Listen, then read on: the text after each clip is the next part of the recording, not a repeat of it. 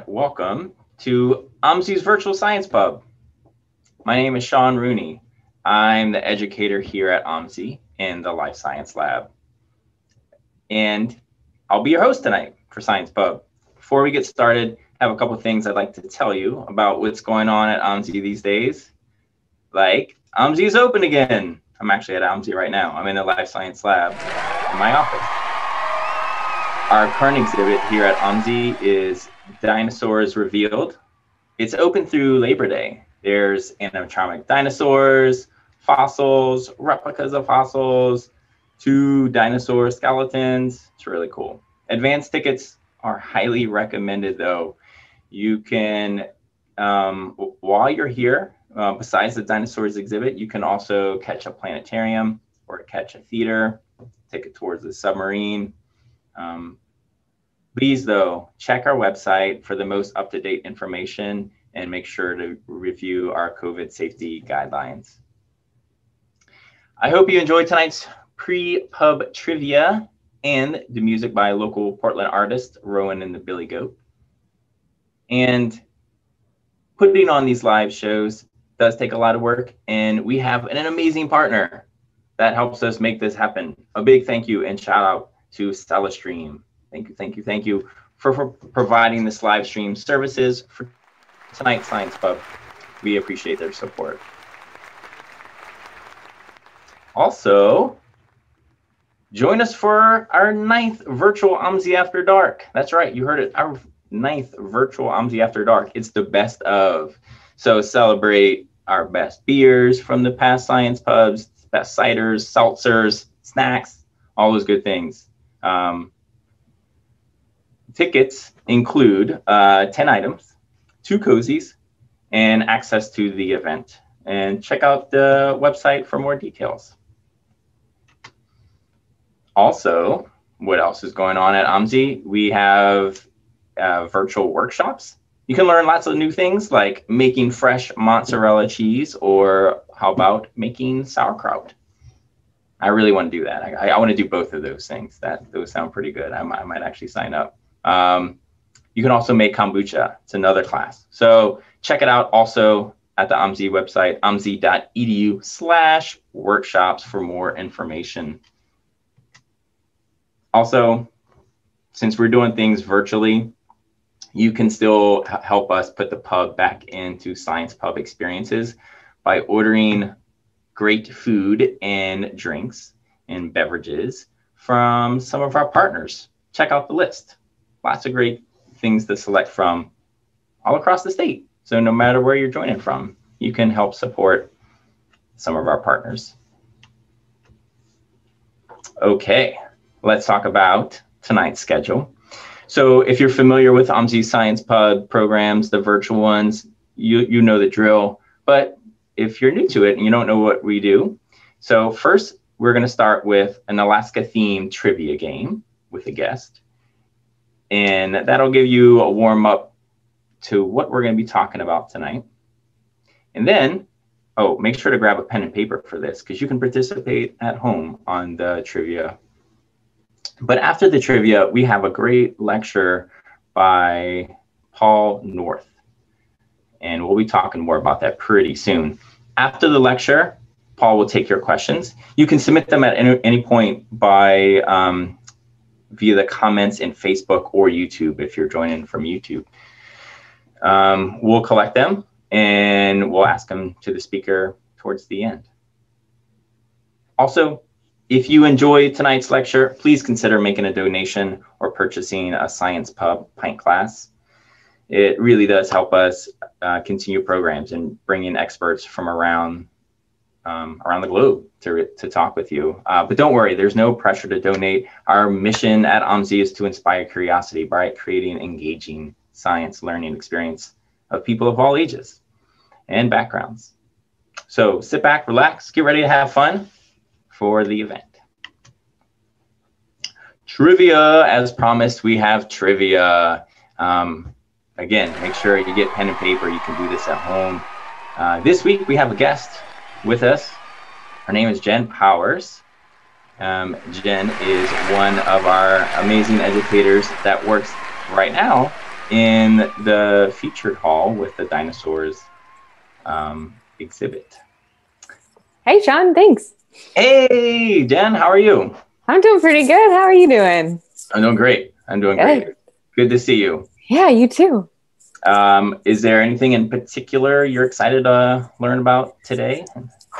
I saw like the miniest preview of the slides, and there looks to be the most beautiful photography.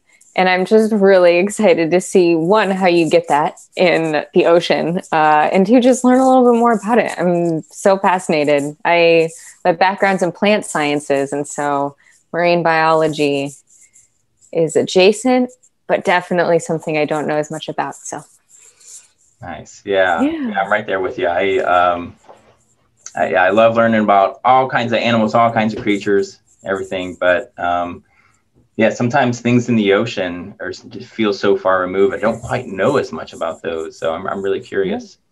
Are you ready for the trivia game? Yes, bring it on. All right. Again, if you're at home, take some guesses too. And as we go through the trivia game, if you have multiple people at home in the same room, you can make bets with them on who does dishes, or who takes out, who has the next week of chores, or maybe a massages in the game. So make your own bets. But here, Jen, you ready? Yes. Okay, let's start. And we're going to start with the true or false question. Good 50-50 chance. Question 1. Yeah, 50-50. We thought we started kind of light. True or false? True or false? Alaska is the most northern, western, and eastern state in the United States of America. True? That feels like a trick question, but I'm going with true. Yes. Let's find out. It does. No, I agree. It does feel like a trick question. You must have went to some of the same schools I went to. Yes. So. Okay, let's see where we're at. True. Okay. It's true. Yeah. Good. So, it's the easternmost state, which I didn't know this, but because the Alaskan island of Adu, I'm not sure how to say that, but it's the opposite side of the 180-degree longitudinal line. So it's officially the easternmost area. That is a very fun fact that I'm going to use in my future. Yes. That's really good. Cool. So 1 out of 1. Doing good. All right. Are you going to keep track? Yes. I am right now. Okay. Question 2 for you. Okay. For our guests at home or wherever they are. The 5 eastern Pacific salmon species are king, silver, pink, red, and what? Your choices are A, is it dog, B, chum, C, kida, or D, all of the above? Well, it says there's only 5 of them, so all of the above sounds silly. And I don't know what the answer is, so I'm going to choose dog because I have dogs and I like them a lot. Okay, I like your logic there. But it's not accurate, is it? Well, if you go back to the trick question of 1, this one can be a trick question as well. They're all synonyms for the same fish. Okay, so I was a little bit right. Yeah, a little right. You're a third of the way right. You got one of the names, dog. Okay. And here's how I remember it. You can remember it on your hand. I learned this in outdoor school. Actually, OMSI outdoor school. So you ready? I am, yes. Okay. The 5 salmon. Your biggest finger, it's the tallest. It kind of is over all of the other one. The middle finger, king. That's the king. So that's 1. Sure. So it all. Your ring finger here, might have a ring on it, so that's silver. Okay. Yeah. Pink. You have your pinky. Pink. Okay, I like that. I learned it as chum, so that rhymes with thumb. So, Yeah. And the last one there is red, but red is also called sockeye salmon. So thinking of like poking a finger in an eye, sockeye. That's sockeye amazing. There you go. You can. Also, really fun fact I'm learning tonight. All right. Okay. 1 out of 2. Let's go to the next one. Okay. We have a true or false again. True or false? All humpback whales leave Alaska during winter to migrate south to warmer waters and known breeding grounds. True or false? Wow. I would think yes, because I know that whales, at least some species of whales, migrate. So yes, true. True. Final answer, true? Final answer. No! Yeah, some remain. Yeah. It's always tricky in biology, those words of all, like it always does. You're like, oh, I don't know. But yeah, so it's false because some humpback whales remain in Southeast Alaska to feed on its bounty year round. And some of these whales hunt as individuals or some hunt in large groups. And both take a great amount of time and practice to achieve success, just like any good skills. Yeah, I believe that. All right. Question 4. Here we go. A hydrostatic skeleton. Question 4 is a hydrostatic skeleton is, and here are your choices. Is it when invertebrate surrounds itself with water to protect itself? Mm-hmm. B, bones that become porous from soaking too long in salt water. Okay. C, pressurized inflation that fills an invertebrate structure with salt water. Or D, a vestigial bone structure that is no longer used in invertebrate anatomy.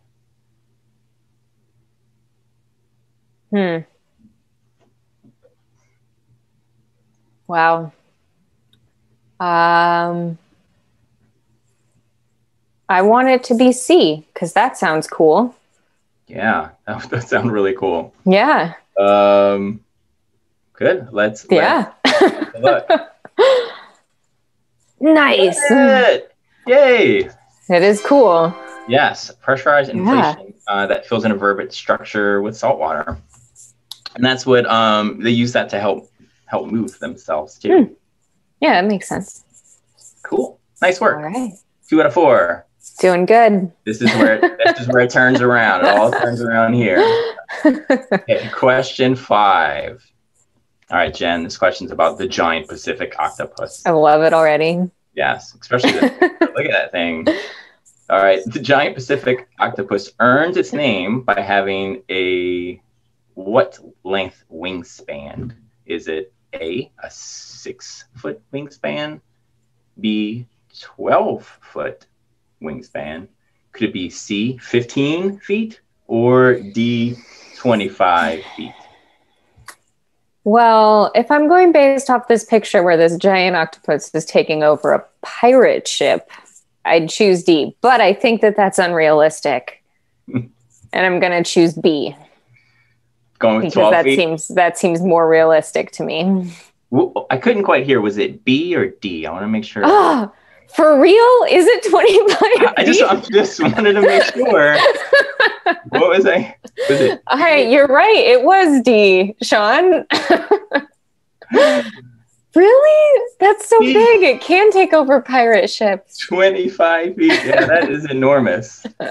Enormous. Well, I mean, it's a big octopus. I guess giant is in its name. Yeah. It's well-named one. Okay. All right. I totally got that right. Yes. Next one. True or false? Sea stars breathe through their feet. True or false? Obviously true. You sound very certain about this one. Yes. Okay. Sea stars breathe through their feet. True or false? Yes. Yeah. That's so cool. I feel like I'd heard that before, and then you And then you were surprised I sounded so certain, and then I wasn't sure, but I'm Yes, they breathe through their feet through papillae, which are these tiny structures, also called skin gills, apparently. But it provides oxygen exchange, so that's where they breathe through. Sounds a lot like stomata on plants. Oh yeah, cool connection. Yeah. Some say stomata, some say papillae. Next one. Next question. Don't laugh. All right. Question 7. Nudibranchs. Great word. Love Another them. great name. Nudibranchs are in the snail family. Okay. Yet have evolved to, is it A, consume poisonous creatures and reuse the poison for their own protection? Is it B, they have evolved to not need the protection of a shell? Mm-hmm. Is it C, they have evolved to rely on color as a warning system to potential predators? Or is it D, all of the above? Wow. Well, they don't have a shell. At least I think they don't have a shell. So B is true, but this feels like something that maybe is all of the above. Because those both sound like cool things. Yes. So which way are you heading? I don't know. I'm going with B. That's the one I know for sure. B? Yeah. Don't need a protection of a shell, but all that crazy poisonous and color system is just way too much. I mean, they're cool, but yeah. No. Oh, they're that cool. they are beyond cool. So close. Yes, have evolved to do all of the things. Interesting. So they consume poisonous creatures and reuse the poison. So they can not need a shell. And for some reason, they choose to warn others by being really flashy and colorful. They are really colorful. That's true. Neat. Okay, so all of the above. D for nudibranchs. Let's move on to question 8. I'm ready. Okay, this is about seawater. And seawater in the world's ocean has an average salinity of A, 15 parts per 1,000, B, 25 parts per 1,000, C, 35 parts per 1,000, or D, 55 parts per 1,000. What is the salinity of the world's oceans? It's an average, because I would imagine that some seas have more salt or less salt. Right. 25. B. Cool. All right. Going with 25. Let's see what we got. Sticking with it. 35 parts per 1,000. Well, and like you said, different seas, like you were saying, have different amounts. But the average is about 35 parts per 1,000. Now I know. Measured by weight, so. So 35 parts salt and 1,000 parts of water by weight. Crazy. You can make your own seawater. You can do. Now you know the recipe. Now I do know. You're right. Okay. I'll do that right after I get off of this call. Okay. Question 9: true or false? Mm-hmm. A male killer whale is much larger than the females. This size difference is mostly for breeding and makes the males slower and poor hunters compared to the females. True or false? Sure. True. Okay. Yeah. Any reason why? I think that the females of a lot of species don't get as much credit for the awesome hunting that they do. So I kind of want it to be true. Okay. Let's see. Nice. Yes, it is true. A male killer whale is much larger than the females. And it could be by 5 or more tons heavier. Wow. Yeah, they're pretty big animals. Yeah. Okay. Ready to move on to our last question? I'm ready. Question number 10. Okay. Okay, question 10 is sea cucumbers, sea stars, and sea urchins are all echinoderms. Okay. Which comes from the Greek word meaning A, lords of the water world, B, unpleasant to the touch. More languages probably need a word that means something like that. Unpleasant to the touch. C, is it C, hedgehog or spiny skinned? Or D, not fit for eating? That's a great one too. Oh, I'm going with C. You going with C? That sounds awesome. Okay, hedgehog or spiny skinned. All right, let's see what we got. Yes. Yes. You are correct. Hedgehog or spiny skinned. That's awesome. Yeah. All the other choices were really great too. They were. I guess we can pretend echinoderm means that. Okay, I'm going to pretend all of them were true. Sean, I got 6 out of 10. That's not bad. Hey, not bad. Not bad. This was tough. There were a lot of trick questions in this one. Well, but Jen, thanks so much for joining us tonight. Of course. I hope you had a good time. Of course. It was lots of fun. I'm excited to see Paul's talk here in a minute.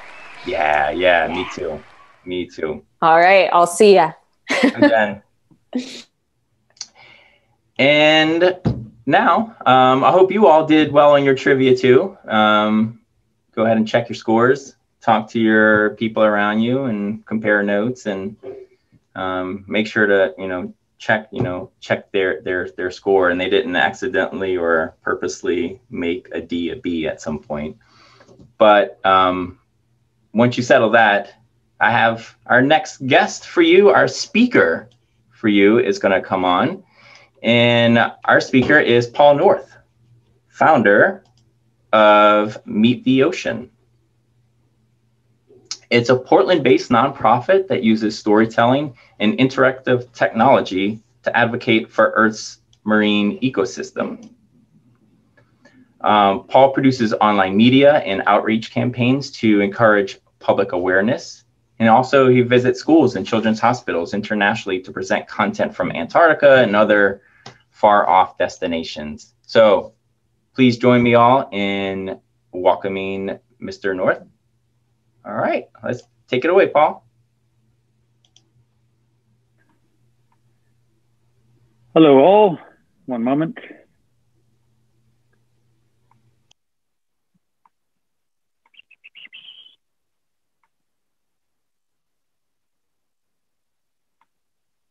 All right, technology is with us. Thank you, Sean and Jen, for that great Q&A. Lots has been learned. Some trick questions were in there on purpose. And welcome everyone to the Great Alaskan Invertebrate Safari. If this is your first invertebrate safari, have no fear. There will be danger, there will be lessons learned, and there will be more color than you can probably handle, because unexpectedly, Alaska is a very colorful place. So buckle up, and we're about to learn some things. Before I do that, though, I should probably introduce myself. Who am I? Why am I here? Well, there you see me in Antarctica, kneeling attemptedly heroically upon the sea ice. I actually just got done with a dive, so I'm trying not to look cold. And this is what I do. I am essentially a cold water specialist. Now, that doesn't sound like something you can be a specialist in. You just roll into it, right? But really, it becomes more of a challenge of what can you accomplish, what can you find, and what can you discover, and then share with audiences just like yourself. In order to share, of course, we need a fair amount of photographic equipment. A lot of what you're seeing in this presentation was taken basically by everything you're seeing on screen in some manner or another. But I have to admit, as nice as the photography is, it's not really how I identify. I find myself more as a storyteller. I have a career in the theater before I got into ocean science and conservation. And as a storyteller, as I continued to dive, I needed a platform in order to tell these stories and to tell the whole story of the ocean better. So I built one. I started a nonprofit in 2017 right here in Portland, Oregon, and we have been going strong. Now, storytelling is a powerful thing, but how do you tell the stories and why? And what is your audience? Well, after about 100 episodes of our podcast, I have to say the topics never really end, neither does the interest. We have had experts on our podcast like David Sibley, David Duboulet, other people not named David. And of course, we're talking about the creatures of our planet, those that interact with the water, those that live in it full time. And I'm very happy to share that we were just included in the top 5 category for podcasts about science and education. And that's by the Webby Awards, also known as the best of the internet. Now, you can see I have some competition, Neil deGrasse Tyson and Star Talk, CNN, and you know that green owl that wants everyone to be multilingual. So this was something special. This was me waking up and realizing that we are actually doing something that has a lot of meaning, and we're getting these stories out to the world. The winner was announced today, and it was someone other than Meet the Ocean, but that's okay, because, you know, one day we'll get a budget and a place to actually record that's not my closet. But right here in Portland, Oregon, top 5 podcasts for science and education. And where do we record these podcasts? Well, sometimes it's here in my home, but a lot of other times I'm traveling. And one year I'm in Easter Island. Next thing I know, it's Mexico, might be Antarctica after that. And in all of these places, I'm asking the experts and the explorers that I interact with why the ocean is important to them. Now, spending so much time down in Antarctica, you get to know the locals. And I have come to realize that people get really excited about penguins. It doesn't matter how old you are or what culture you come from.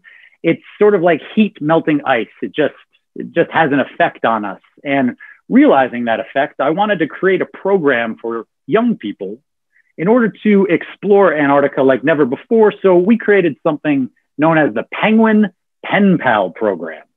Now, you remember pen pals. I'm sure some of you do. Yes, you do get a letter from a penguin. There is an Antarctic biodiversity card game that we created. There's stickers, postcards, and there's also virtual reality. Now, I've spent about a year and a half of my life in Antarctica recording down there and taking that footage and bringing it to young people in schools, young people in children's hospitals, and really wherever we are invited, we come with all of this ocean fun, all of this knowledge. And it's because I believe that we need to experience our planet before we can really start understanding just how valuable it is. Now, this virtual reality is obviously very effective.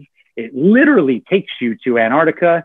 And if you're interested in the Penguin Pen Pal program, you can find out more about it on our website. Now, we are living hopefully near the tail end of a pandemic. And of course, that shut a lot of things down. It shut down our education tours. It shut down Las Vegas. And all of a sudden, those shuttered doors and all those performers not working became an opportunity for our little nonprofit. And I took that theater degree that I got so many years ago, and I got in touch with some people who lived in Vegas, worked in Vegas, and all of a sudden, unplanned and unbeknownst to me, we turned Las Vegas into the center of Antarctic conservation for a very brief time. Now, if that's not a juxtaposition, I don't know what is, but what you are looking at are unemployed Cirque du Soleil performers who performed for their planet with Meet the Ocean. And we created a 30-minute film known as Winter in Antarctica. You can find that at winterinantarctica.com. I am happy to say that it has been accepted in over a dozen film festivals. Like I said, it included Cirque du Soleil performers, also the Nevada Rhythmic Academy. This film has won a Best Costume, Best Sound Design, and most recently, Best Short Documentary at the Barcelona International Film Festival. Now, if there's no other reason to see this film, except for the penguins, I would say it's for the costumes. Holy mackerel, our producer and costume designer, Rara Plasoy, knocked it out of the park.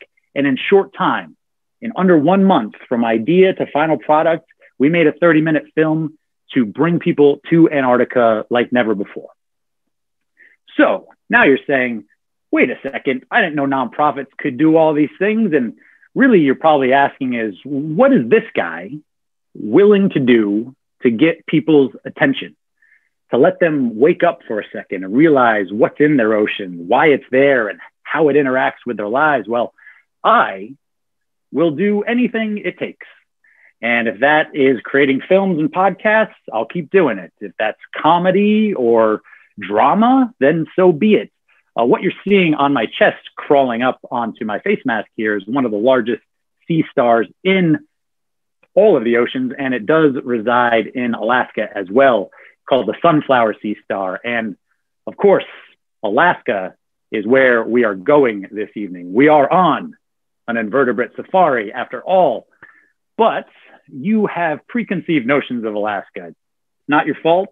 It's just how our brains work. So you probably think it's beautiful, and you are 100% correct. You hear the word Alaska and you probably think bears. Well, I apologize. There are no bears in this presentation, but there's a black bear print that just for those visual learners out there. Of course, Alaska, you think salmon. And we just learned about the 5 different species that are in Alaska. And you probably think about eagles, maybe some ice. All of these things exist. And we also learned in the trivia that there are humpback whales up in Alaska as well. All of these creatures are wonderful. All of these creatures all have spines.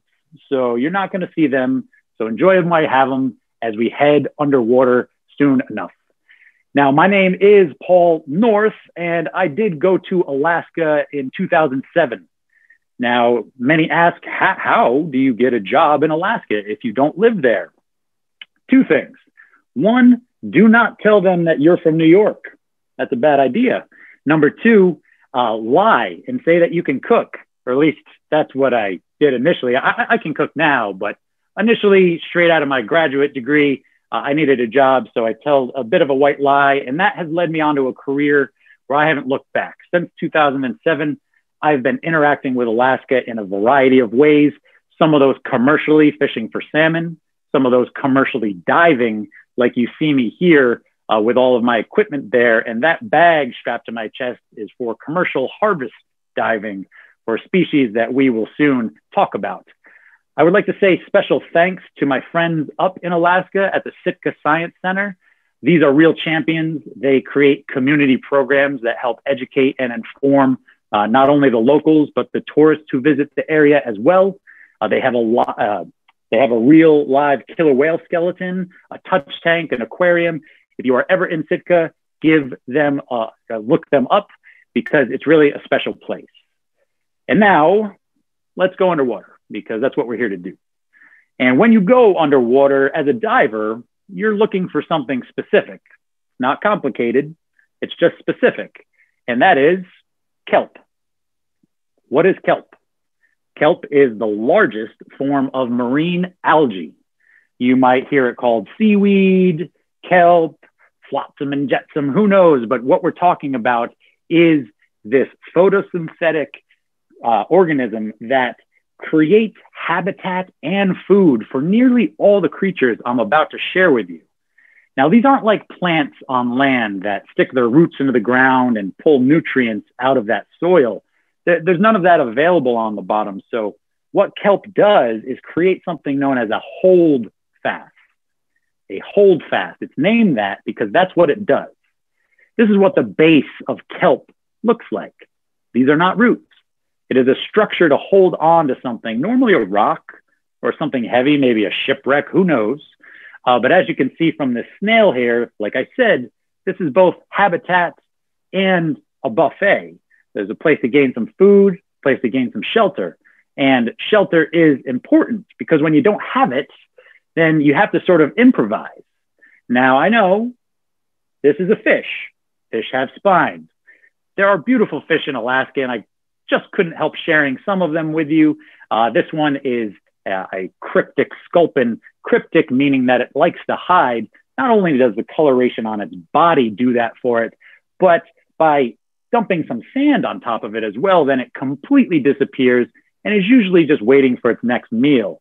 Other on the fish all-star list is the wolf eel. You might have heard of these or even seen a photo. Maybe not of this one though, because this is a juvenile, super orange when they are young and very gnarly, sort of blue and gray when they're older. They can get very long and they like to hide in cracks. Here's a fish that earns its name. You're looking at a sail fin sculpin. Much like that killer whale that we were discussing, the males have quite a large dorsal fin that they can actually lift and drop down, much like the mast of a sailboat. This is not functional. It doesn't do a lot of good for them in terms of gaining some food or opportunities such as that, but it does make it look good to a potential mate. And that's how nature works. And that's a lot better setup than this fish, which kind of just has a hole in its head. This is a rock poacher. When I saw it, I think my brain broke because I was like, what are you? Why are you? How are you? Which is probably similar questions that are going to be going through your brain as we go through these slides. And last, the last thing that we're going to see with a spine before our true invertebrate safari begins is what I consider the cutest fish in the world. It's called the grunt sculpin. Feel free to disagree with me, but this thing's about the size of a golf ball, and it is adorable. So let our invertebrate safari begin, and we're going to move through this via some categories. And the first one is one that you are probably familiar with. Crustaceans, right? The crabs and other things such as this, those with the exoskeletons, segmented skeletons, which means that they're part of the arthropods, which take up more than 70% of life on our planet. Think of arthropods as insects, essentially.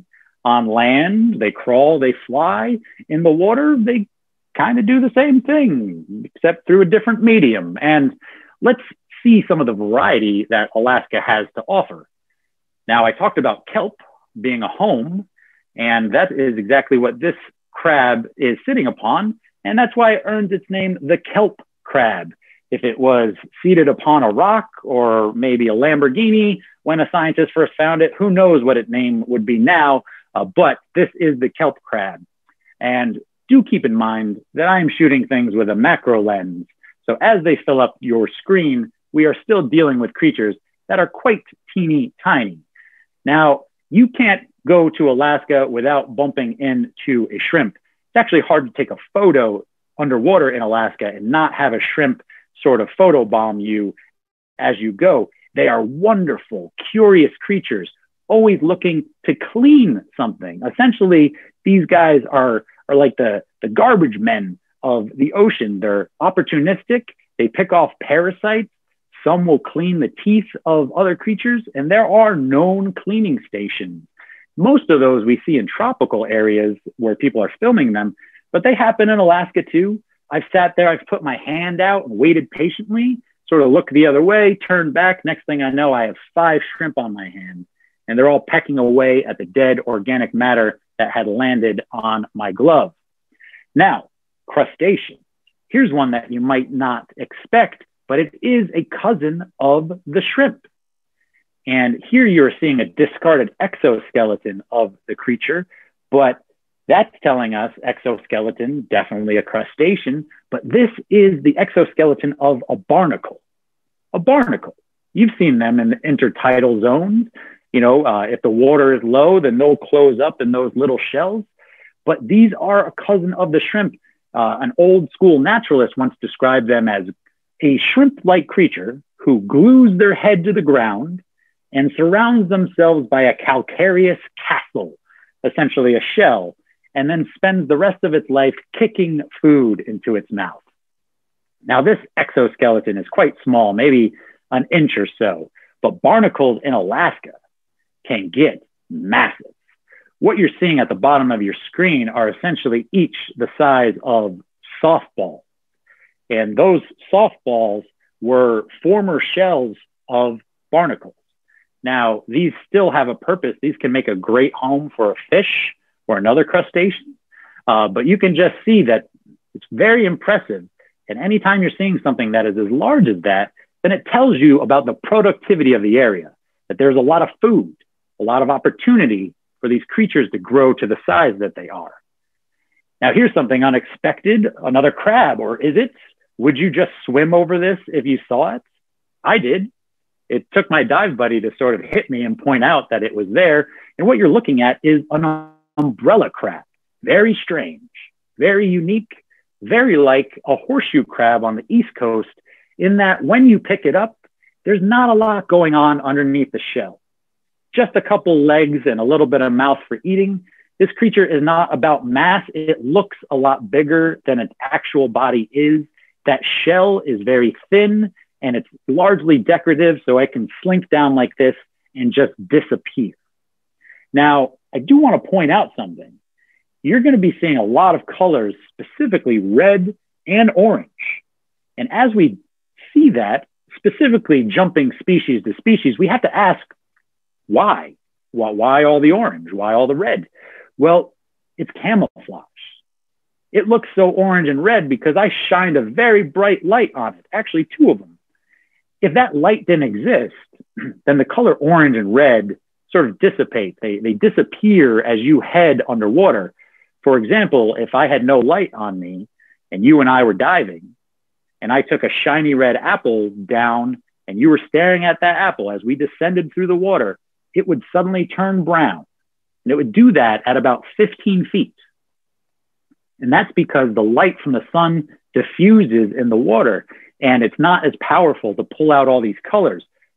Thus, if you are a brightly colored creature in the ocean, specifically in darker, colder water, then you are well camouflaged. And that increases your ability to survive. So not the same species, but still a crab. Here we have another little orange guy. This one was about the size of a quarter. Not joking, just itty bitty. And you're probably asking what that pink stuff is around it, because that's going to pop up in a lot of photos as well. And that is just a calcareous algae. It literally grows over the rocks, encasing them in sort of a calcium carbonate crust. Think of that as like a hard chalk that it mineralizes as it grows, creates great habitat for all these creatures. Now, you're looking at a juvenile Puget Sound king crab. We're in Alaska, but you know how ranges of creatures work. So we're well outside of the Puget Sound here, but this little quarter-sized creature can live 60 to 100 years. And when it grows up, it turns into something else. And by something else, I mean one of the most lethal things I've ever seen underwater. This one I photographed in March of this year. And actually, I should just note that all of these photos, at least the underwater ones, were taken during COVID. 5 weeks of diving, 3 weeks last October, 2 weeks this March, and thus I am able to present to you today. This crab was larger than an extra large pizza. Just think about that. And that's its legs and its claws combined. It was bigger than an extra large pizza. And it was holding on to a female crab, waiting for her exoskeleton to molt, because that's when reproduction can happen. So it was literally pinning the female down to the ground and patiently waiting for nature to literally take its course. Sort of fascinating to come upon. I did have a macro lens on, so I couldn't capture the whole event, but I figured I could get up close to show you just how many appendages these crabs have in front of their mouth. Now, this might look like decoration. It almost looks like a mustache on this guy, but this is not decoration. This is function. And by that, I mean, these many appendages move on their own. They create microcurrents. And those microcurrents help to bring food into the crab's mouth. especially if the big claws are ripping and tearing things apart, then the microcurrents will bring all of that food into their mouth, and they need to eat because they need to grow, especially if they live 60 to 100 years like this guy. So there are our crustaceans, the first stop on our invertebrate safari. Now let's go on to another category entirely, and that is the cnidarians.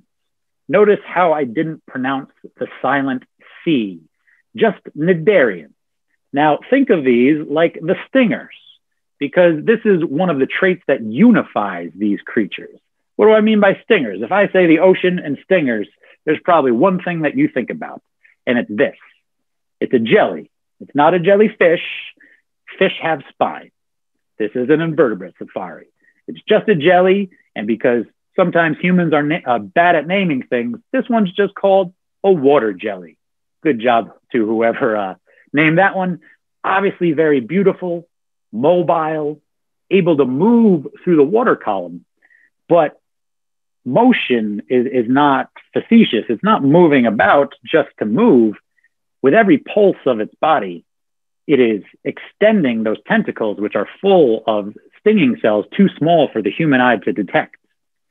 And in doing so, it's essentially dragging this carpet of danger and doom to whatever small fish or plankton might come in contact with it. And that will make it a quick meal. Now, cnidarians stretch much farther than just the jelly. They are on the bottom as well as anemones. Think of an anemone as a jelly that sort of lives on the bottom. I mean, they share a lot of characteristics. One just likes to move around, whereas the anemones often will just sit and patiently wait like a landmine waiting to be touched. I really like this image because you can see that these three creatures have spaced themselves out. There's no reason to crowd, and they do have the ability to move.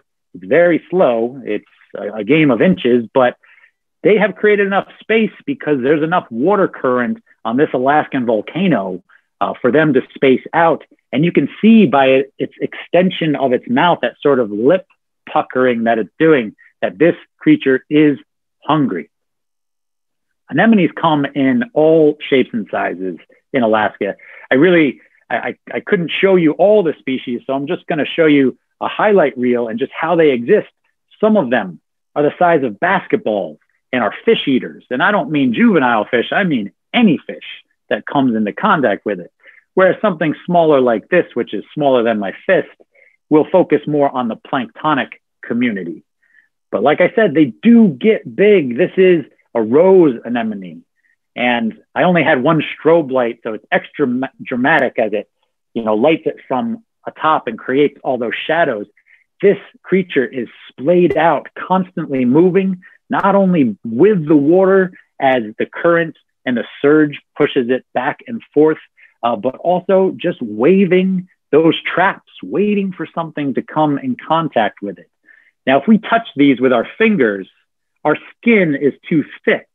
It won't sting them, but don't ever kiss them because the skin on your lips is much thinner than the skin on your fingers, and their needles can essentially pierce the thinner skin. So be careful. There's a lot of these on the Oregon coast. Very beautiful, very dangerous to creatures of a certain size. Now we're showing them as individuals, but very often anemones can group up. And when you see clusters like this, and I'll tell you, I have dove on some walls where there was nothing but anemones for maybe 50 feet across and 100 feet vertically up and down. And then I kept swimming. And then there was this another subsection of an entirely different species of creatures. And that's how the ocean works. There's these patches where one creature becomes successful and then starts to dominate. And of course, it's a real estate battle. So they're always nudging each other back and forth and fighting this miniature war. But when you're in these battles day in and day out, and here's the cool thing, we don't actually know how long a lot of these anemones live because they're not expending a lot of energy. So energy tax is one thing that really limits life. If you have to work hard, you're being rougher on your body, but they just sit there and they wait. And And because of this, they might live 100 years or so. Obviously depends on the climate and the species, but all very fascinating. Now, we have seen them extended, hunting, appendages out, but these creatures can also retract. If you remember from the trivia, we discussed hydrostatic skeletons. Hydro meaning water, right? So if an anemone wants to get big, it fills itself up with water.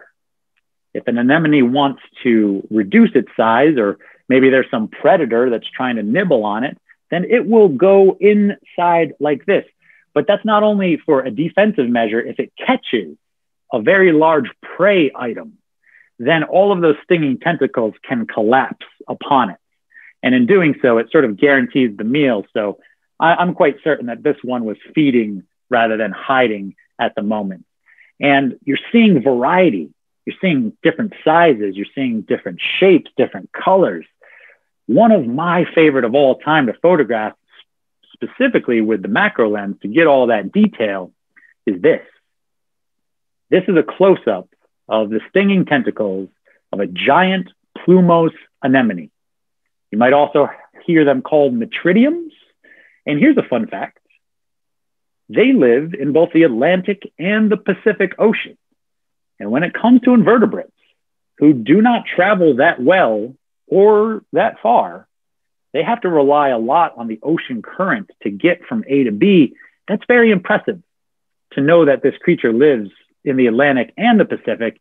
And it also probably speaks to, before we closed up certain waterways, things were probably passing through. Geological activity has created paths between the Atlantic and the Pacific for millions of years. So that was likely the opportunity that these anemones, these cnidarians, had.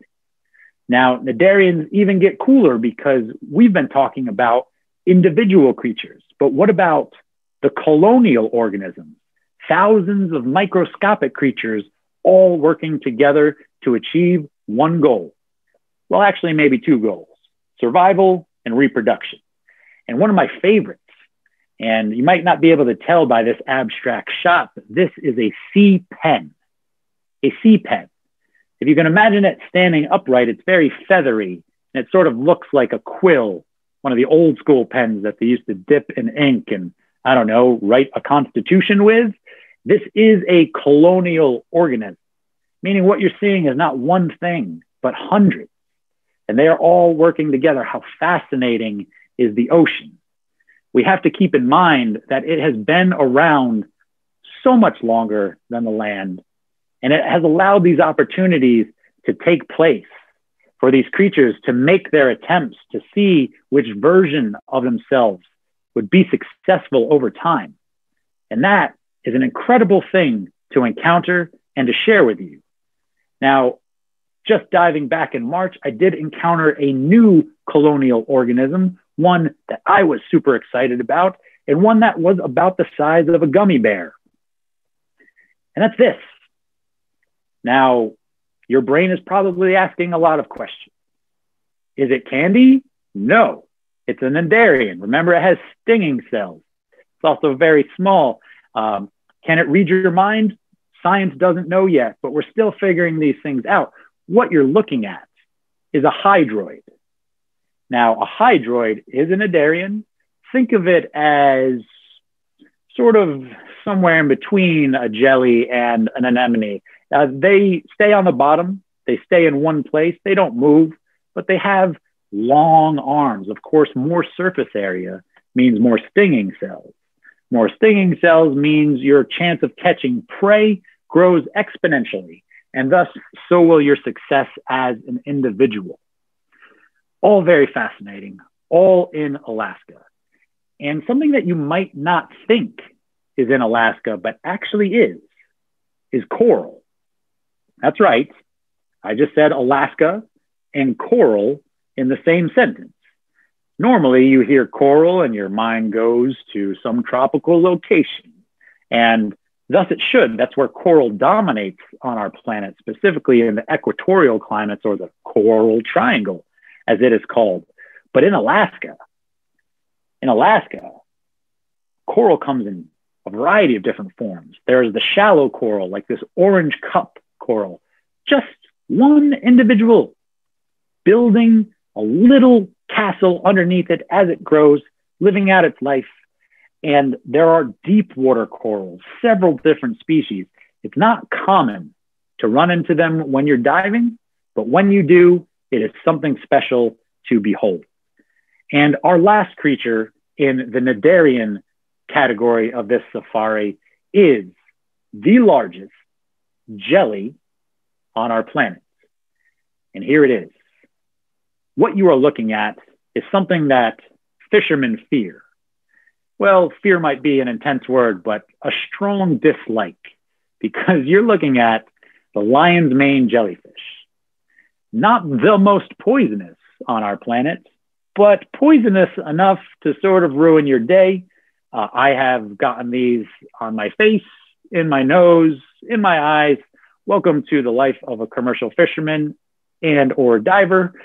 But when I say that this is the largest jelly on our planet, back in the early 1900s, one washed up ashore on the East Coast, and it was 9 feet across on its bell. 9 feet across. That's incredible. And it also speaks to the productivity of the ocean at that time, the ocean that was, and hopefully will be again. You know, we often talk about blue whales as the biggest creature on our planet, but it's not the longest. There are jellies whose tentacles stretch longer than the entirety of a blue whale. Remember, surface area, more stinging cells, more success. And, you know, I did say that we lost in that podcast competition to Neil deGrasse Tyson, but that's okay because I have my whole underwater universe with all of its stars right here in this photograph. And those are our cnidarians. Let's move on. All right, we learned about these in our trivia. These are the echinoderms. Now get ready because things are about to get a little weird. We already learned that this creature comes, the name at least, comes from the Greek. It means hedgehog skin or spiny skin, depending on how you translate. So let's figure out what that means, because there's several different species that are included in this echinoderm category. And you know, derm, right? Dermatologist, skin, spiny skin. Anytime you run into a Latin word, you can usually suss it out. You just got to break it down. So who's up first in our echinoderm category? Well, here we go again with those colors. All that orange, nice and bright in our face. But keep in mind, this is camouflage. What you're looking at is a cookie cutter sea star. Cookie cutter. That's because of that edge that you're seeing on the bottom right. It goes all around the creature, and it sort of looks like someone took one of those sugar cookie cutters that maybe your grandma has around Christmas and just made a form. Now, I chose to lean in and get a nice close-up shot of this sea star because I think we underestimate these creatures. I really do. They are complex. We'll see them on a rock in an intertidal zone and sort of shrug. I know what that is. But do you? Do I? Do we really understand how these creatures fill themselves with water in order to move around? And how do they fill themselves with water? Well, do you see that ring sort of in the middle right? And what that is called the madreporite. If this is a hydrostatic creature, a hydrostatic skeleton of the creature, then it needs a valve to fill itself with water, and you're looking at it. When I walked the shoreline as a young man, my mother told me that that was the eye of the sea star, which turned out not to be true, but we're going to talk about their eyes in a second. Now, I know you're looking at this, and the first word that probably comes to your mouth, to your mind, maybe your mouth, is cute. Oh, it's cute. And it is. It's a little bit smaller than the size of your hand. I think it's having a rough time because you see some of the limbs are very short. That either means that it's going through growing pains or a predator just nibbled one off. Now, sea stars do have the ability to regenerate. So keep in mind that these creatures can heal themselves. If that's not fascinating enough, what else can we learn about them? Well, we did talk about their eyes. And, you know, where are the eyes if you don't have a head? You don't have a brain. Where does that information go? Well, we might consider them primitive or simple or use synonyms like this, but in truth, these are very complex creatures. That red spot that you're seeing on the end of the arm, also known as the ray, they're called rays on sea stars. So on the end of that ray, you're seeing a red spot, and that red spot is the eye. And on the end of each one of the sea star's arms is a red dot, is an eye. Now, is it an eye like ours? Can it read the New York Times? Can it tell when the stoplight changes from red to green? No. It can only tell light from dark.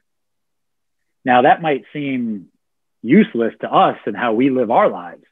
But if you're a sea star and it suddenly gets dark, well, you got a problem on your hands because something is over you and it's likely trying to eat you. So if it does suddenly grow dark in sea star land, then they know it's time to hustle shuffle and to start moving as fast as they can away from the thing that's trying to eat them, which might be another sea star, because that's just how the ocean works sometimes. Here's another example of one of those eyes, a little less dramatic, but I wanted to show you this creature from a wider angle before we get in close. This is a leather sea star. It gets that name because of sort of its rough texture. And, here's a weird thing to be known for. You go online and you punch in a creature's name and you usually get the first 2 or 3 facts about what it is and how fascinating it is. Well, this creature, same creatures, leather sea star, when you look it up online, it says, well, when taken out of the water, it smells like garlic. I always find that fascinating, to be known for something that you smell like. That's quite strange. There's a lot of other things to talk about here. And again, one of those is hydrostatic inflation. We were talking about how these creatures breathe. Well, you're looking at it. And it happens 2 ways. It happens on the top side, which you're seeing here. And then it also happens on the bottom side, which you're seeing here. This is a morning sun star, upside down, absolutely gorgeous in its blue color, a very rare color in all of nature. In fact, most of the blues that we see, be it in a butterfly's wing or a bird's wing, that's actually a trick of the light. There's no blue pigment in there. It's just how the light is getting absorbed in the patterns in the feathers. Absolutely fascinating. Now, sea star feet are there for a reason. They're called podia. Think about tripod, 3 feet, monopod, 1 foot. Here are the podia of a sea star. Now, they move around with them. They capture prey. They hold on for dear life. And they also breathe through them. It's called diffusion. Now, they don't need as much oxygen as we land creatures do. So they just pull it out of the water column through the cell wall. And this happens without any thought. It's just part of their system. And they can extend these arms. They can flip themselves over. They can do all sorts of things. I don't know if we've tested if they can juggle yet, but there's still a lot of years left for science to figure such things out. We are still in the echinoderm category. Now we're going to move on to something even weirder. Now, by all means, let's call this the vacuum cleaner of the ocean. This looks like a vacuum cleaner, at least a part of it, and it is the sea cucumber, or at least one of them, and there are many. Now, this is one of the larger ones that you'll find in Alaska. I've seen them ranging 3 feet, 3.5. But essentially what they're doing is just crawling along the bottom and eating all the dead organic matter. Things live, things die, things grow, things decay. Something has to happen to all that detritus, that dead organic matter. And these are the creatures that scoop it up. Now, in this version of the sea cucumber, it's going out and finding its food. It's on its own safari. But there are other sea cucumbers who have a different strategy. And that's surface area, patience, and time. What you're looking at here is something that this creature will be doing for the entirety of its life, which is just reaching out and letting those branched appendages with this slightly sticky substance on them, grab hold of the food, and one by one, like a child dipping their finger into a peanut butter jar and licking it off, that's how these creatures feed themselves. One arm at a time, one in, one out, while all the others are continuing to collect their food. Now, much like the anemones, they will take their rest, they'll take their relaxation, but this is how these creatures function. Next up in our echinoderm category are the brittle stars. Now, could someone please raise their hand? How many creatures are we looking at here? I couldn't believe it when I saw it. Again, when you see this kind of dense mass of life, you have to immediately go to the thought that these are rich waters. These are bioactive, productive waters where there is plenty to eat and plenty of other things that want to eat you. And that is the reason that these brittle stars usually will only stick maybe 2 to 3 appendages out at a time. They don't want their whole body exposed, specifically their mouth, where all the business happens. And when they cluster like this, they're safer. And obviously, safety in numbers. Here's a literal photo of that. And just like other sea stars, they are able to regenerate some of these limbs if a fish came by and took a nibble off of them. And rounding us out in the echinoderm category is one of my favorite creatures. It's actually one of the oldest fossil records of the ocean that we have. I think when I was in the Smithsonian on the East Coast, I saw one as a young man. And what you're looking at is a feather star, also known as crinoids. Now, these are related to the sea stars. You kind of get a feel for that, except this one's a little more abstract. What you're looking at on the bottom there are its feet. It is able to walk, move, hold on to things, but it is called a feather star for a reason. And that's because its appendages, as you see here, very much look like feathers. I mean, the ocean has as many feathers as the sky does for us terrestrial creatures, or at least there's some competition there. And the question is, how do these creatures feed themselves? Yes, they're beautiful, they're decorous. Are they functional?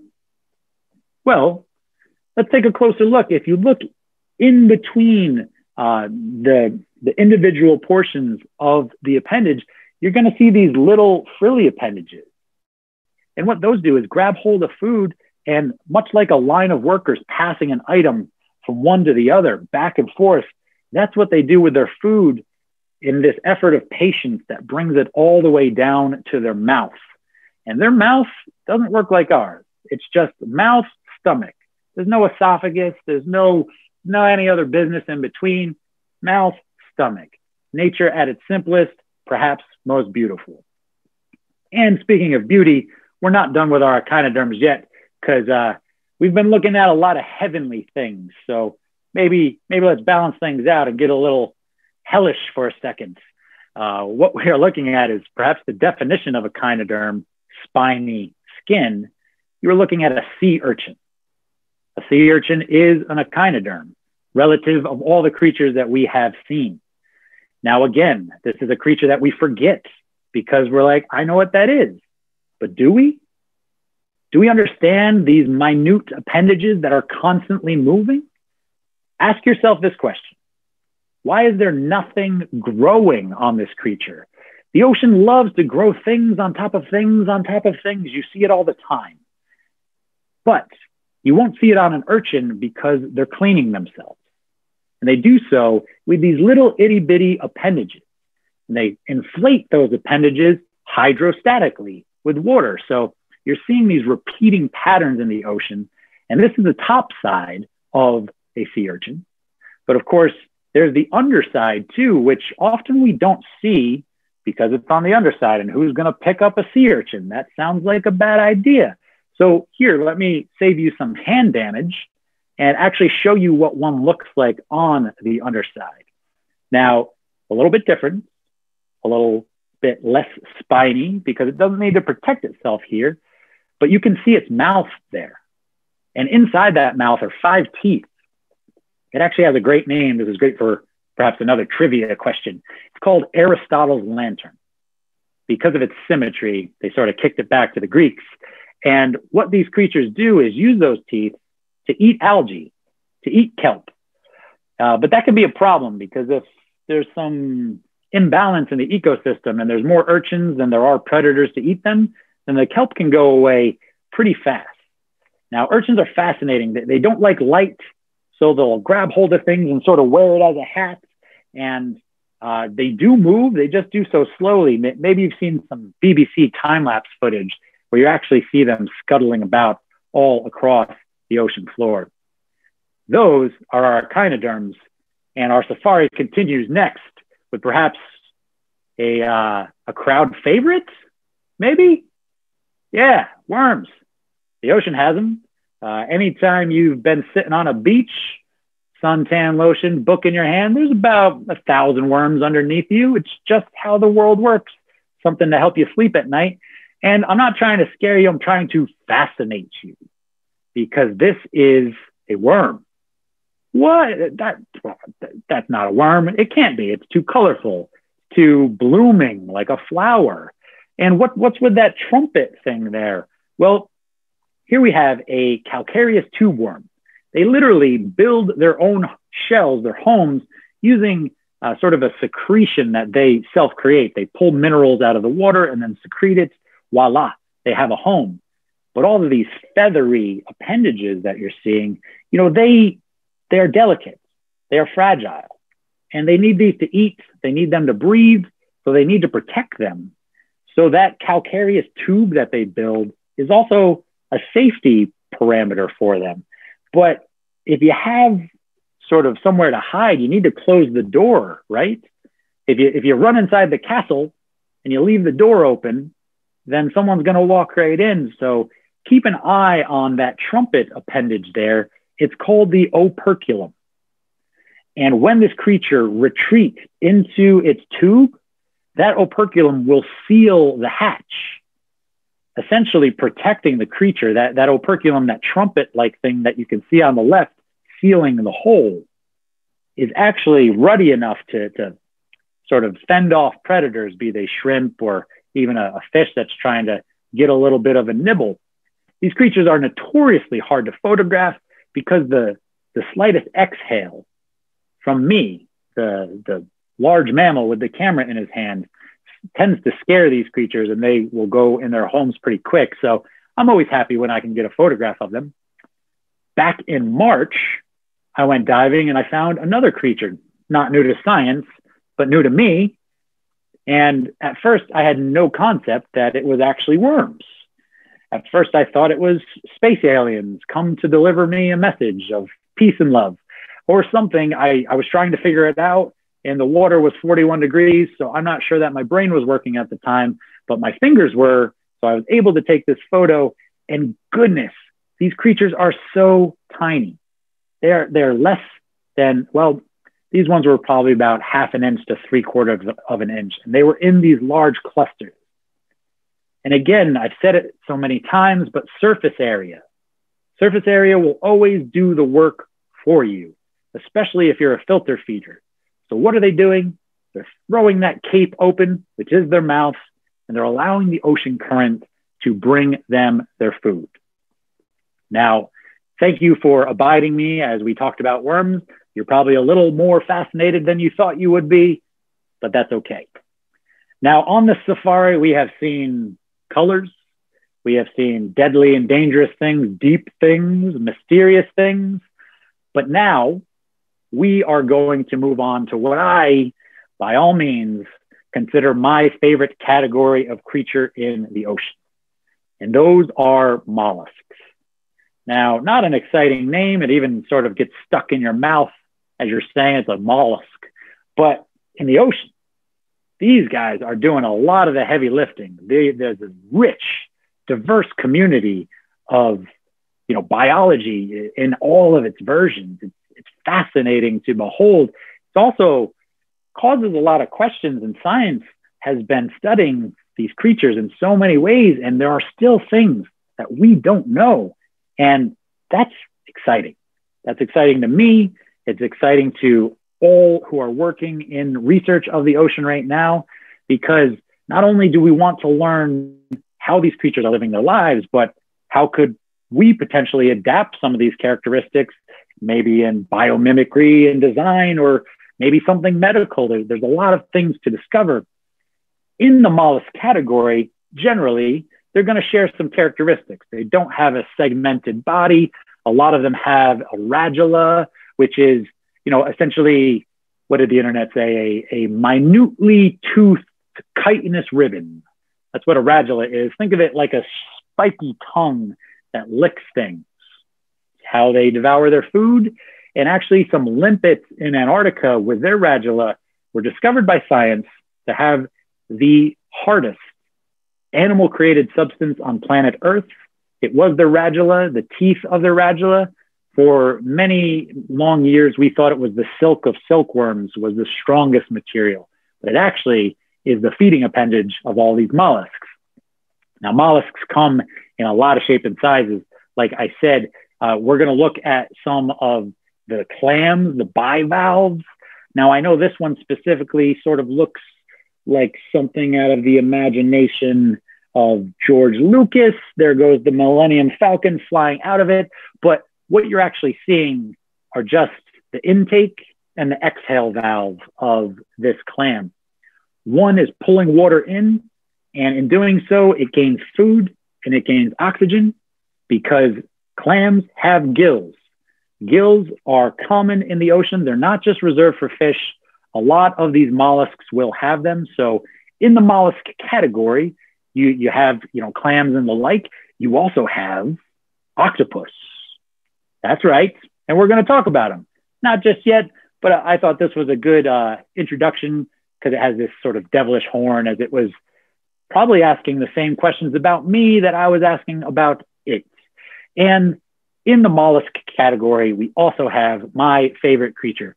Now, you probably thought it was an octopus, and you're close, but it's not true. It's the nudibranch. Now, we discussed these in the trivia.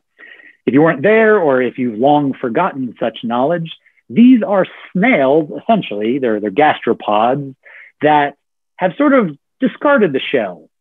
Some of them do that in the larval stage. Some of them actually internalize it because they have adapted a different strategy. Instead of having a home that's hard that they can escape into and hide in, they are announcing themselves. They are saying, I am disgusting, and you probably shouldn't eat me. And some fish don't get the message, and they try. I once saw a fish eat a nudibranch, spit it out in disgust, forget that it was disgusting, eat it again, spit it out, forget, eat it again, spit it out, and then finally it got the point, and it moved on, and the nudibranch rolled its eyes. So these are the three categories of mollusk that I want to discuss with you. So let's get into the things with shells. Here's one of my favorite shells, and it should be of yours too. What you're looking at is a young abalone. Now, why do I say young? Well, remember, things in the ocean like to grow on top of things. And there's not a lot of growth on this shell just yet. And that's because it's young, and that color will darken as it ages and things will start to grow. As you can see here, here's a bit of an older one, a little more mature, a little more decorous. This tends to be the favorite food of sea otters. And I will tell you that in my travels, I have not seen a lot of abalone, even diving around California where they're supposed to be everywhere. But in Sitka Sound, more abalone than I have ever seen in my life. So very impressive. There's plenty of studies being done by the Sitka Sound Science Center about these creatures. Now, there are other things with shells, but some of those shells have things on top of them. Now, there's a lot going on here. So let's take a moment to explain. First of all, that's a scallop. That's right.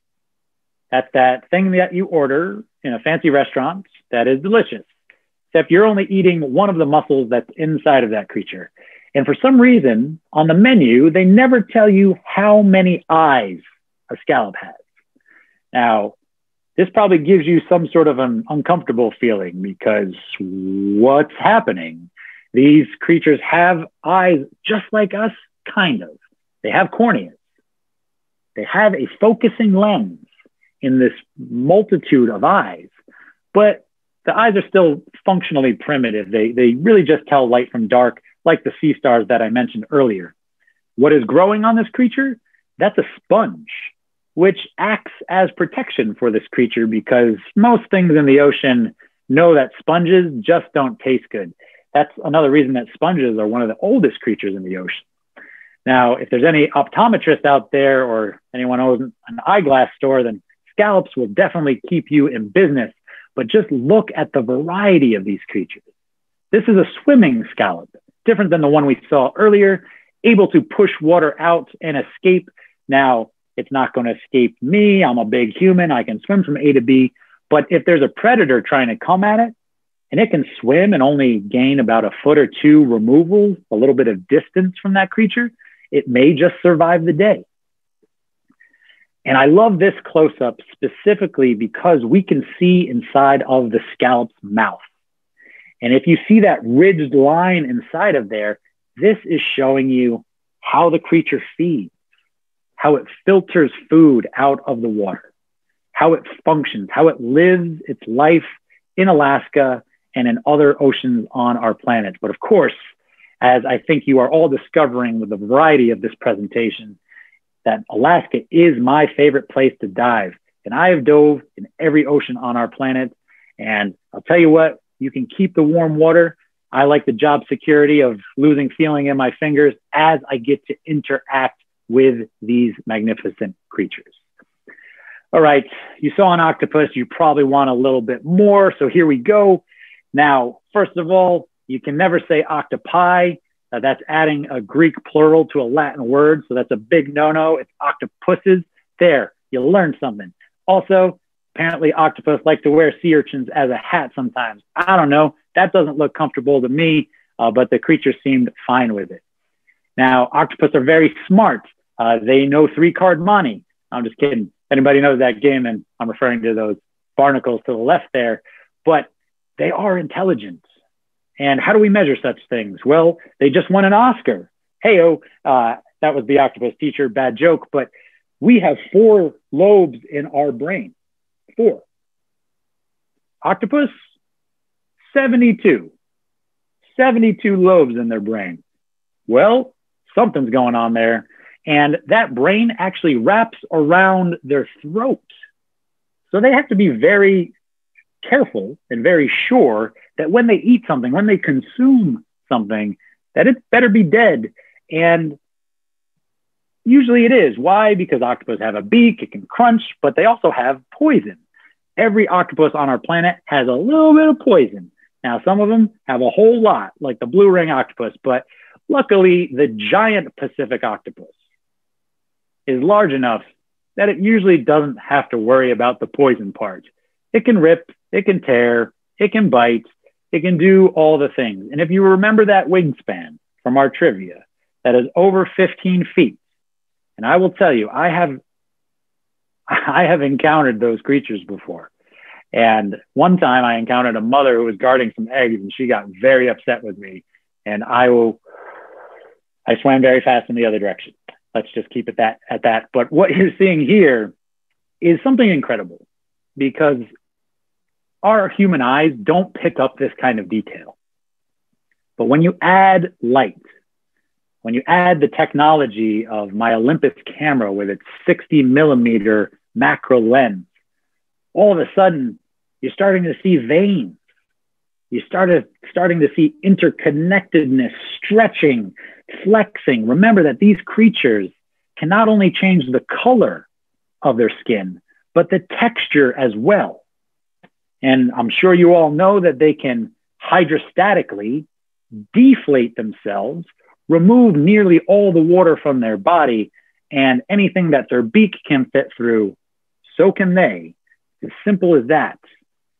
Now, I like to call this next photo 2021. I don't know, just playing on how time is a spiral during this pandemic, but goodness, what is this creature doing? Why did it come out of its hole to greet me? Why did it spend 25 minutes inspecting me, touching me, trying to figure out what I was. Why wasn't it afraid by the bubble-blowing mammal with its large camera and large, loud flash? I don't know. And that's okay, because I got to walk away from that feeling pretty special. I actually found 2 octopus in the same day. My dry suit was leaking. I was shivering. I didn't care, because these interactions are sometimes once in a lifetime. Luckily, this is what I do for a living, so I run into these creatures all the time. But each one of those suckers has 25,000 chemical receptors. Every sucker, 25K chemical receptors. What does that mean? That means if they touch our skin, then they can learn about us. They know if we have a disease like cancer. It's been found out that octopus can tell whether or not a female is pregnant or not. They can recognize faces. But here's the crazy thing, is they only have one photoreceptor in their eyes. And for anyone who knows, that means that they see in grayscale, which means that they're colorblind, or at least that's what scientists have theorized.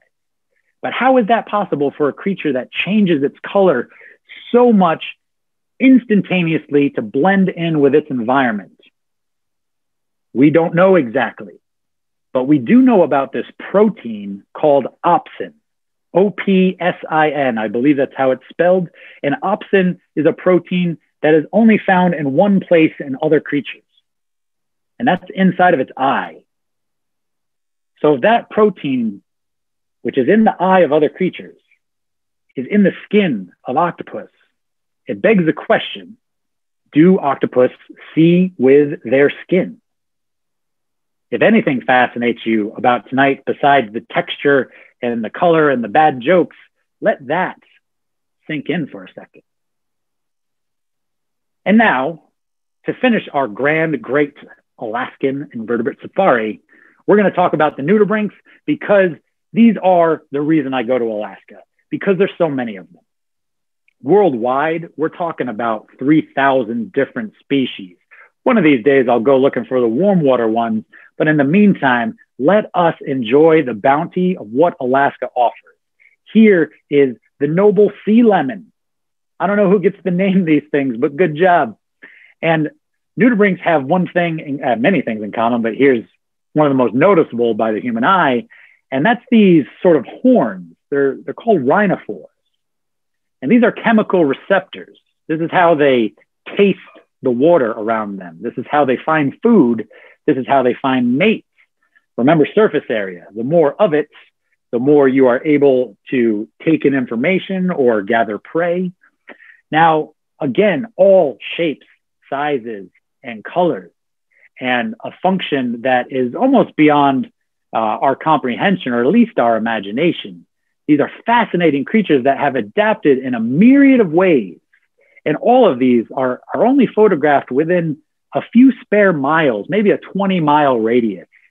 And that's just how it goes in Alaska. Often when I go on an hour-long dive, I'm not moving a lot because there's just that much life. And I could spend a half an hour talking to you about each one of these creatures, why they are, what they are, and how they interact with their environment. Some of them eat each other. That happens in nature all the time. But none of them have that external shell, but they're all using their own subtle variety. It might be the frosting of this one, or it might just be the size of this giant nudibranch. That's not an adjective, that's its actual name. And this thing surprised me more than I can say, just because of how strange it is. Every one of those appendages was just flapping back and forth in the ocean current, very willy-nilly, which speaks to its fluidity and its dynamic existence. Found this one at about 40 feet just off the shoreline in Sitka, Alaska. As you're seeing, some of them choose to go all white.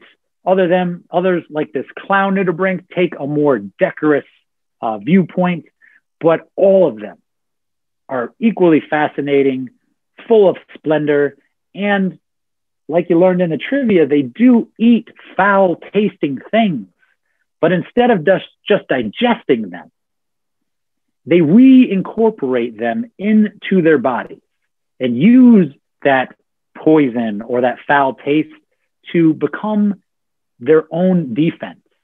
They absorb the defense of their prey and make it their own. That is one of the most fascinating things I've ever encountered in the ocean. And, you know, beyond the beauty, we have to dig into the function of these creatures. I mean, yes, they're just like us. Yes, they have traffic jams because there's rush hour and scuttling about. But you get a sense that, do they even know how beautiful they are, or even what beauty is? Every thought that you've had during this presentation has been a human thought.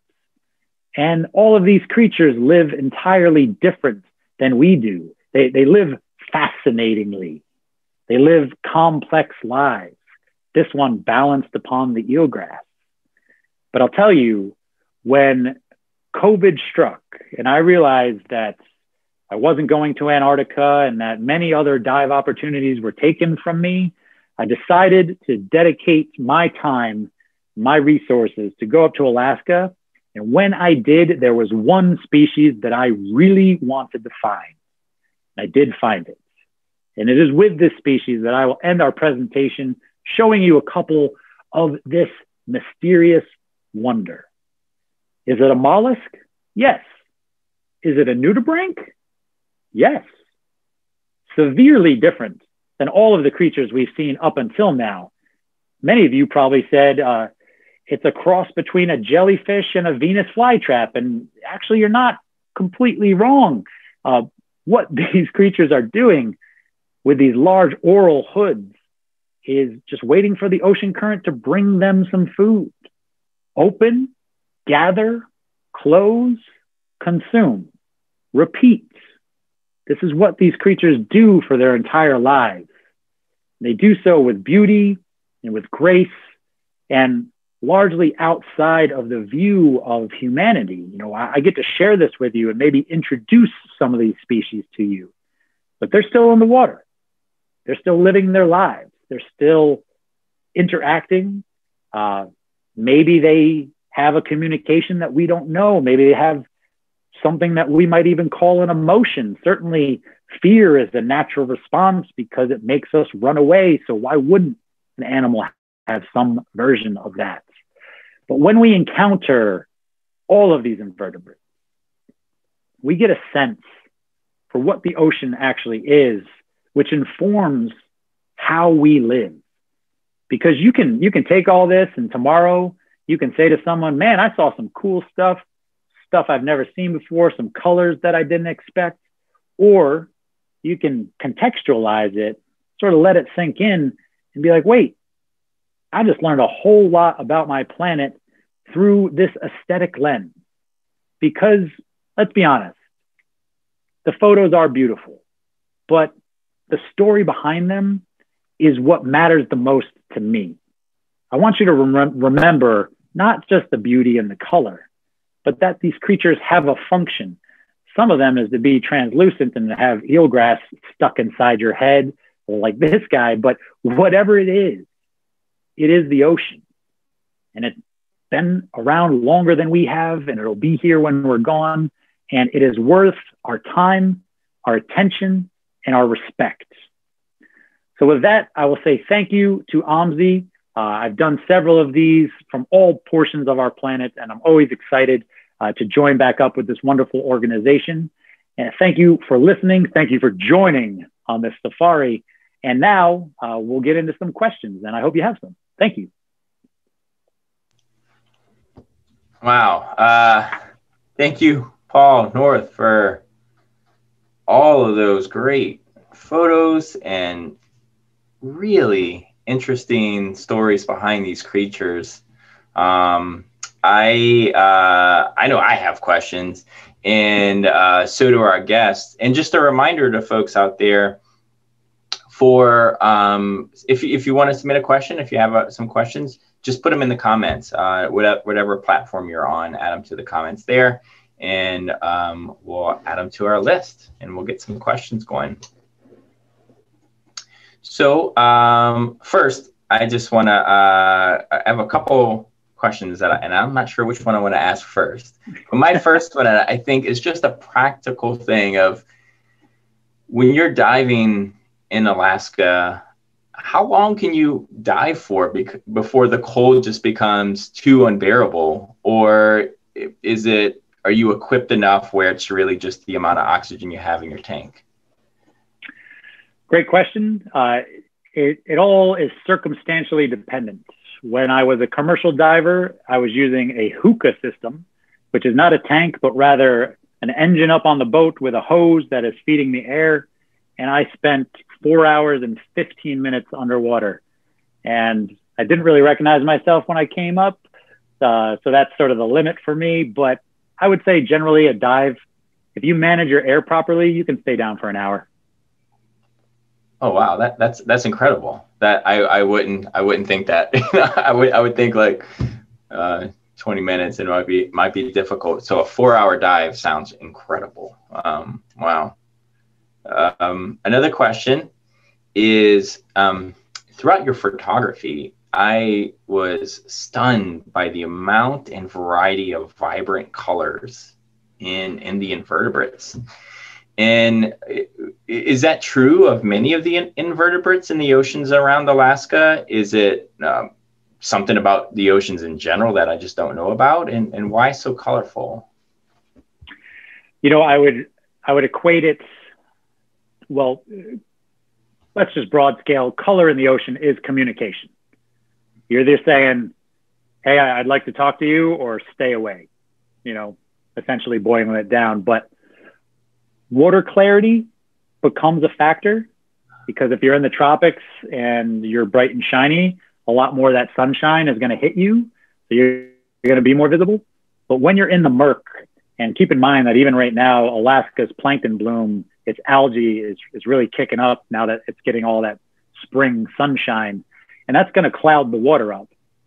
And many of these creatures, octopus included, you know, an octopus has wide angle vision, and they can only see for about 8 feet or so. Now, they have much more complex eyes and can detect prey because they're complex creatures, but most creatures will just swim over something if it looks like the rock that it's sitting on. And, you know, evolution is taking things in that direction to help these creatures be cryptic and camouflaged. Excellent. Yeah, nice. Thank you for answering those. So a question from one of our attendees here. Sea star wasting disease. Do you see that in Alaska? 100%. If you remember that goofy photo of the sea star crawling up my chest, that is the species that is most affected by wasting disease. And for those who don't know, wasting disease is afflicting many sea stars on the West Coast from California all the way up to Alaska. And it essentially, it's like they are deteriorating from the inside out. And it's quite hard to witness. And it does have to do with a variety of factors. One of those is warming water, and any temperature difference allows new organisms, even microscopic viruses and bacteria, into the water. And that is having some changes on the ecosystem, most devastatingly with the wasting sea star disease. And one of the best metrics for me is I'm often driving Zodiacs, bringing people to and from shore. And when I look down in the shallows where I can see the bottom, I used to see half a dozen, if not more, of those sea stars as I would go from land to the vessel and back. And now, even on a dive, they are hard to come by. You know, everything that you've seen in this presentation was 5 weeks of diving. And I do plan to release a book on the area using some of these photos.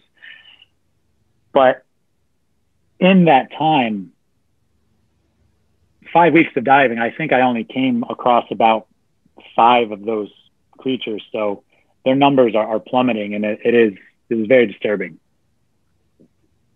Wow, yeah, that does sound very disturbing. Do we know much about the status of the disease, like as far as the spread of it or any adaptations to it, or are we still kind of learning about it? Because I mean, to me, it's relatively new. So I don't know if it's relatively new to science as well. No, there was a case. These are broad strokes, but I'm pretty sure there was a case of it back in the 70s that came and went. So it's not like it will be here to stay. You know, things have their cycle. The question is, how well will these creatures fare in the meantime while it is present? So I must admit, given that I haven't been functioning as a naturalist for a year and a half, I haven't checked in on the latest, but anyone who wants to know, there is a huge amount of information on this topic, lots of scientists doing research on it, and certainly worth your attention. Nice. Thanks so much on that. And I would imagine that multiple stressors, you know, can compound something like sea star wasting disease. So the next question is another type of stressor, is thinking about climate change. And how has climate change impacted, or has it impacted, some of the marine animals that you showed in the safari? Thank you for mentioning the safari. Sitka, Alaska is a fascinating place. And the Science Center there even more so, because, you know, just think of it from a geographic perspective. Sitka's right at that line where that warm southern water is still coming north, whereas the colder water from the north is merging with it. So it's this confluence. So the Science Center is actually actively doing experimentation on kelp species in order to figure out exactly what might happen to the species. They're trying to forecast and predict how the kelp will fare in different scenarios of acidity change and various other parameters like that. There's a scientist, Lauren Bell, who works with the Science Center. You should definitely check out her work. If you go to their website, you can find out more about that. But yes, climate change is visible in many, many places. One of those could theoretically be why a lot of the humpback whales are sticking around for longer. Might be a little bit warmer there. Some of the food might stick around longer, so they see an opportunity and remain instead of heading south. There's some bad stuff going on with sea lions with a certain acid that they're getting from basically bioaccumulation from the food that they're eating. And it has neurotoxins in it, and it's sort of making them have seizures underwater. You know, we can go down the dark road and talk about these various changes, the ones we know about, and theorize about the ones we don't. But push comes to shove, the greater conversation here is that there are a lot of us on this planet. I think from a human ego standpoint, we like to sort of kick the bucket down the road and say, well, the Earth is too big for us to affect it in this way. You know, you hear those arguments, but really, I think it just boils down to math. There's a lot of us, and each one of us is producing X amount of waste, and most all of that is going in the ocean in some way or another. And there are battles ahead, but this is the reason why OMSI does what it does, why Meet the Ocean is active. You know, what we're trying to do is inform and inspire the next generation, because, you know, we've heard that so many times it almost has lost its meaning, but that's where the real fight is happening, is convincing the youth that their planet is worth defending. Completely. Yeah, completely agreed. Well said, for sure. Speaking of which, since, you know, we're talking about maybe solutions, are there water areas protected? One of the questions here is, are there water areas protected in Alaska to preserve the ecosystems there?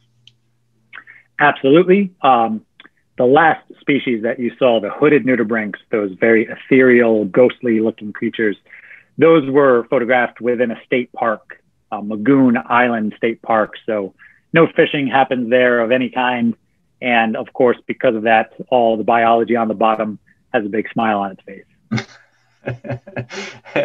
Yeah, I imagine.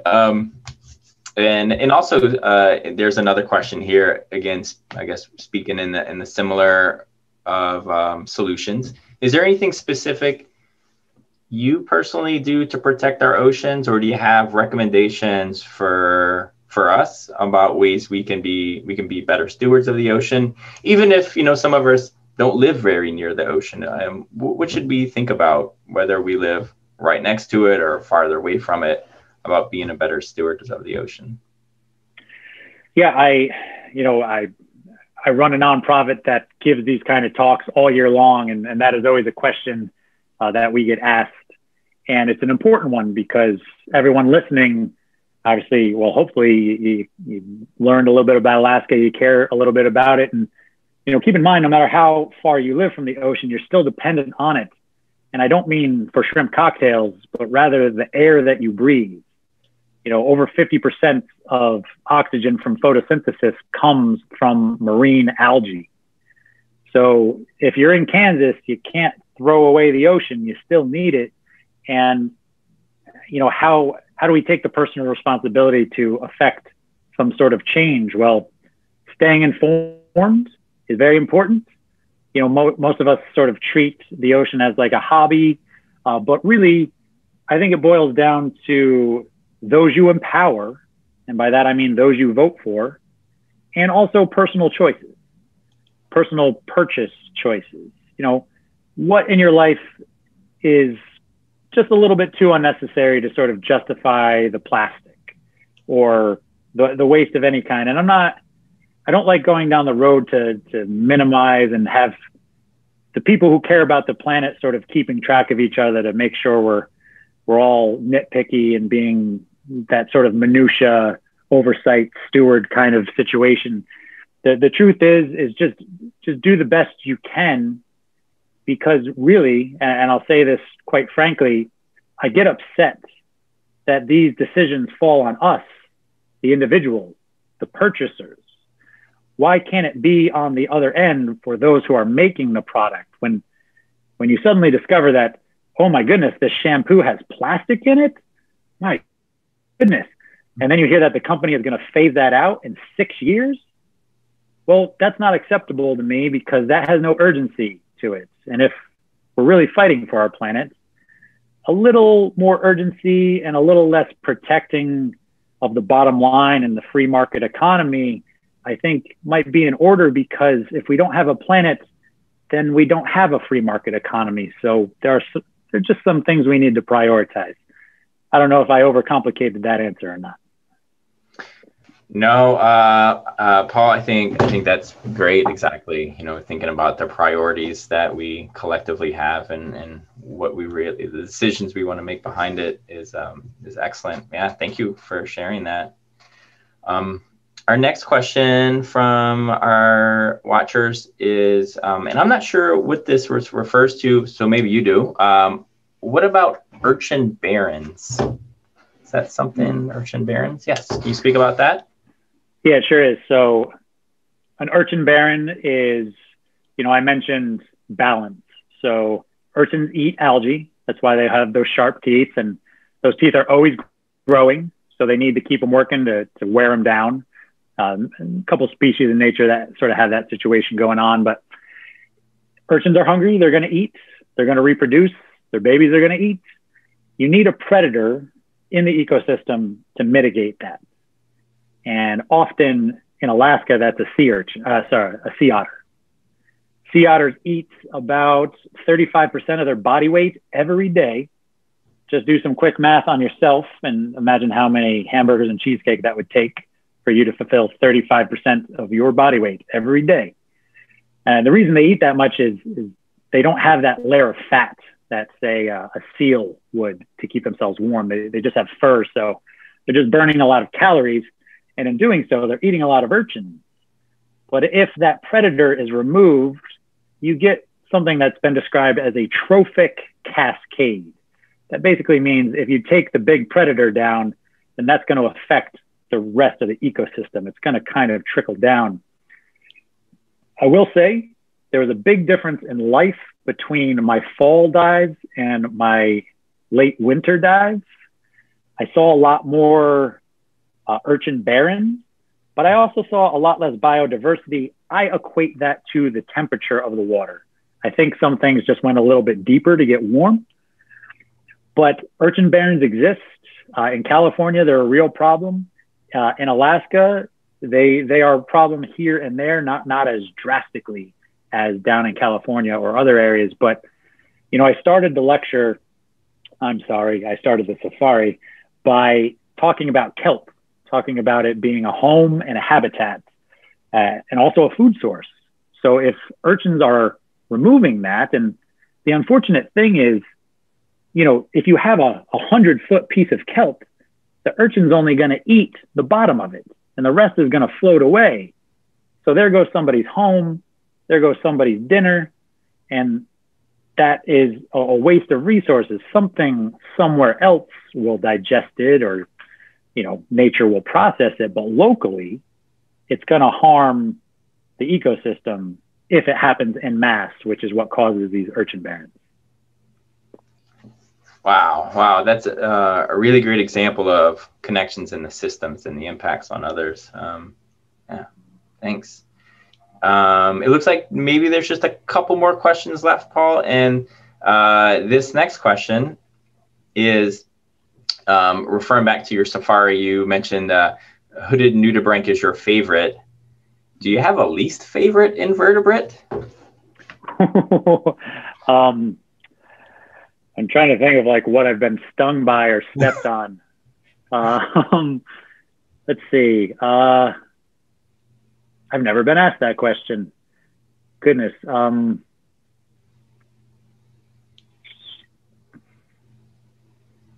I don't think I can say that I do, because if it's ugly, it still has purpose. Someone out there loves it, will mate with it or eat it. You know, like these, saying favorites is difficult, because I always boil things down to function. Like, hey, you're ugly, but you have a purpose, so you're good with me.